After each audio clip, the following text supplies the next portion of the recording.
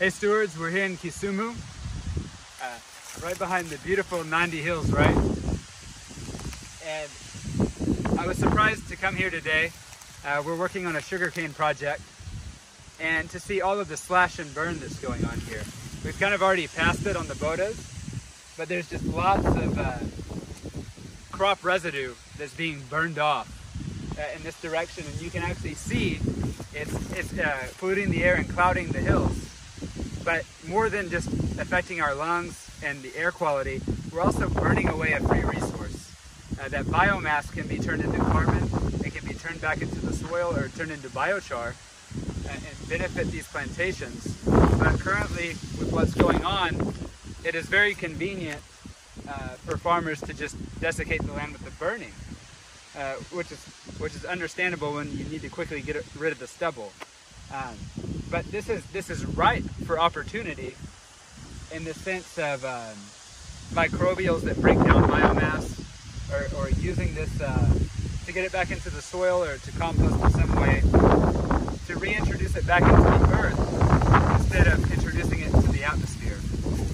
And I can't explain the beauty out here. It's so peaceful, and it's a strange feeling to be in a place like this that's so peaceful, and then yet to be having all of this burning going on. It's a large contrast. So you can see out here fields that are getting ready. This is getting ready for the rains, right? Getting ready for the rains. Our lovely bodas that we're riding around on today. And some cane that's getting close. Would you say this is close? Yeah. Getting close. And then over here is, what did you say that was? Kenyan research? Kenya Sugar Research. Kenya Sugar Research. So this is a really interesting area of Kisumu that we're going to be getting some more work going on in.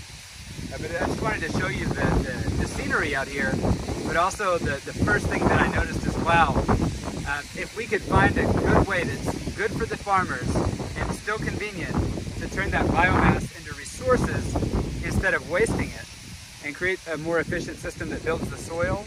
And then what was the synthetic that you said they plant with? DAP fertilizers. DAP. If we could find a way to introduce fertility and soil health separate to that, the farmers who don't burn are going to start to see an increase, and will incentivize a different way of doing this. And we're going to work with the farmers to see what we can do. Sasa! Some neighbors. So yeah, I'll try to keep some updates coming. If you guys have any questions, let me know. Thank you. Thank you.